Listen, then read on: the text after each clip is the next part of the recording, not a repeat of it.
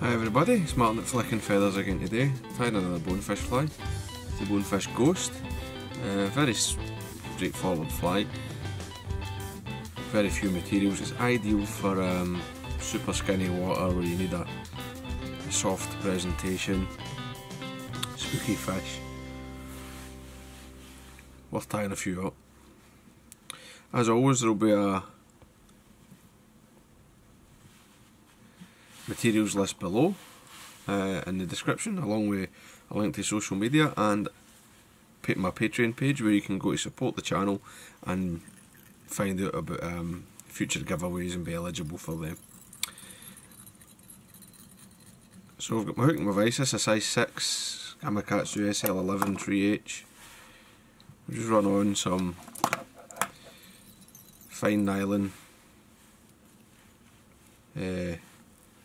mono thread, Uni, fine clear, but use whatever you like.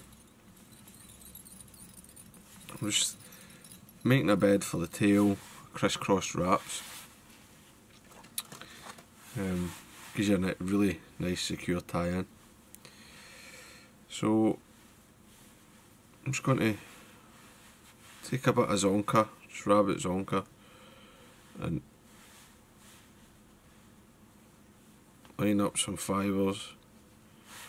I'll just come in with my scissors, trim the hair away from the hide.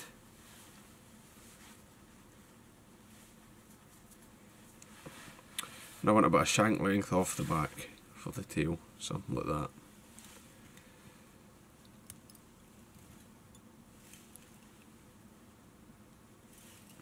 So my tie-in points are just beyond the point of the hook, maybe halfway between the point and the barb.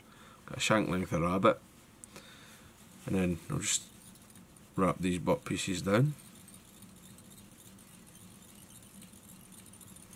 And you don't need to be fussy about this, like being tidy or neat. Just that's enough. Right, I've got that wee tuft there that doesn't want to flatten down. Don't even think about it. Next, for the antenna, I'm just using some crystal flash. The original, I believe, was shrimp pink, but I'm using fluorescent orange. Just fold it over the thread, single strand. Tie that off. You're going to cut this about the same length, twice the length of the rabbit. It's the same length again, sticking out. And that just gives you that wee sort of fluorescence, just a wee extra piece of attraction. I'm going to make a loop, a dubbing loop here. Just make it now and then set it to the side. And I'll come back to about 1/3 of the way along the body. I'll take my wee eyes. It's just a nylon dumbbell. You can buy them ready made, the nymph eyes. I didn't have any to hand the right size, so I just made these by melting some £20 hard nylon, hitting it with a pen, and then some black nail polish.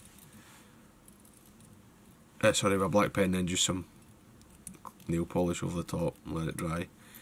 Just figure 8 that in, about 1/3 of the way, as I say, from front forward from the tail.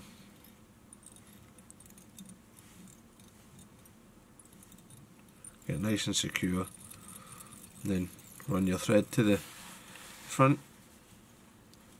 Put a whip finish in, just get that out of your way. The body is just EP shrimp dub. So I'm tying it in this dubbing loop, so I'm going to wax the loop, right? Now, the wax is only giving you grip at the fly tying, right? I've had people ask me numerous times, and people say, oh well, the wax just disappears. It does disappear, it probably melts away in tropical temperatures, but you need the grip at this stage. So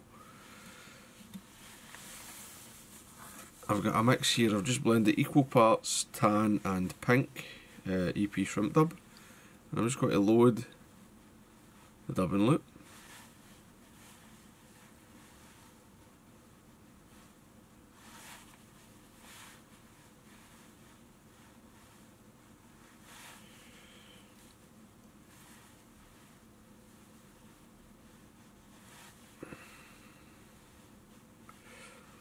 And you'll sort of start to get a feel for how much you need. That's about right. That's maybe, and I always go for a wee bit more, so that I can then trim it and brush it. So I'm just twirling my loop. I'm going to make it really nice and tight.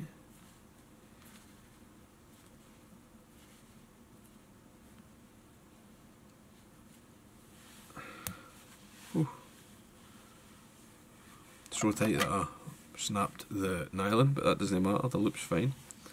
I'm just going to wind it forward, figure eight it through the eyes,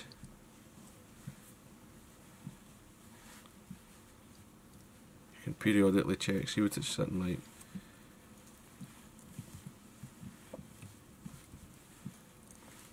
Just keep going until you hit the front.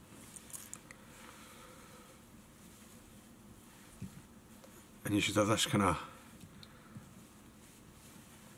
big shaggy ball. Come in, catch that off. 2 or 3 turns is plenty. Fold it back.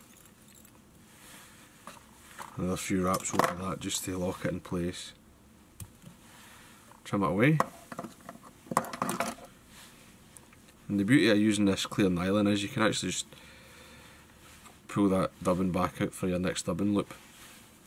It's a bit, doesn't really work so well if you're using like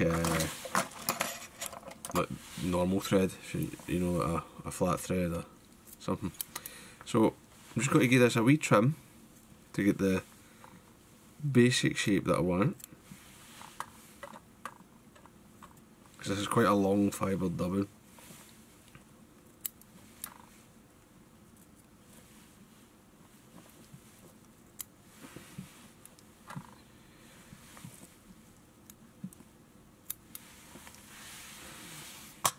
And just to take away the sort of crispness of the cut ends, I'll come back with the Velcro again, just to rough it out slightly. And bring it into that, back into a sort of nice shape. How much you rough it up's entirely up to you.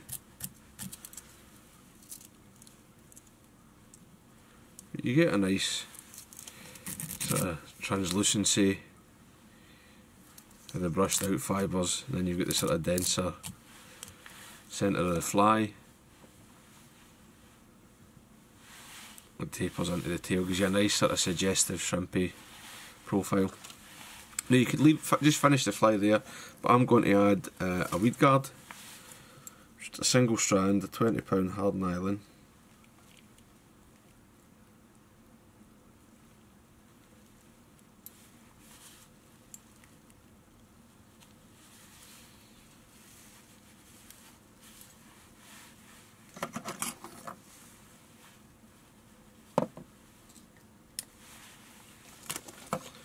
Crush the end flat, and we're just going to poke it up through the eye.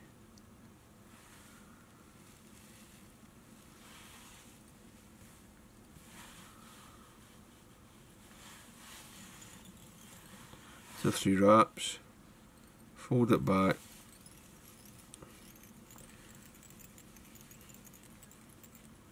secure that in place.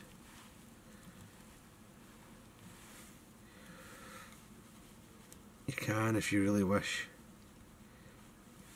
take a wrap behind it.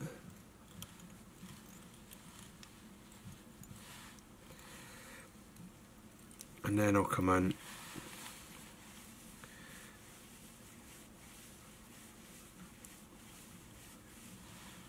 whip finish it twice. You can use a tool if you want, I don't want to pick mine up. I like to, with the monofilament thread, I like to pull it and then relax it, then pull it again. Just to really tighten the knot. Come in and I'll trim it. Now, just to tidy up the head, because it's quite a shaggy, fuzzy fly, I'll take it out the vise, pull everything down. I'll just take a lighter, just come in and very carefully just melt anything back that's going forward of the eye. Just gives you a nice neat finish. And then I'll flood the front with head cement and really flood those thread wraps. Take a wee scrap of feather, pull it through and clean the eye, and that's the fly done. You just need to trim your weed guard and your coral guard, and that's you. Bonefish ghost. Really effective. Possibly not very fashionable or not so commonly used, but well worth a place in your box. I would encourage you to tie them up, and they'll catch more than bones as well. A lot of species that are on the flat that you might want to take a cast at would eat this. So, hope you enjoyed that, hope it was useful. If you did, remember to give me a thumbs up below and please subscribe to my channel. Tight lines guys, bye.